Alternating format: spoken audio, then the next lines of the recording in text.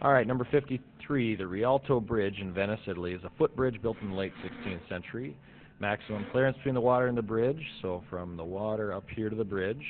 The maximum is 7.32 meters. Because of a rising sea level and a gradual sinking of the city, the clearance changes at an average rate of about -2 millimeters per year. Approximate the clearance after 15 years.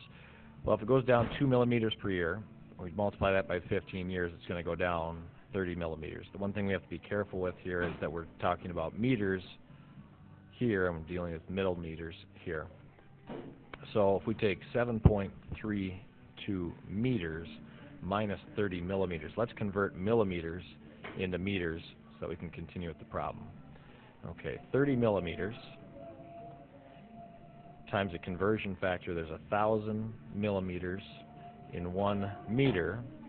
If we take 30 times 1, divide by 1,000, the millimeter labels canceled. So basically, 30 out of 1,000, you're talking 0.3 meters. 30 millimeters, I'm sorry, not 0.3, it'd be 0.03 meters.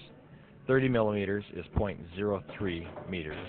So we've got 7.32 meters minus 0.03 meters. Now we can compare them. 7.32 minus 0.03 is 7.29 meters, which is going to be letter C.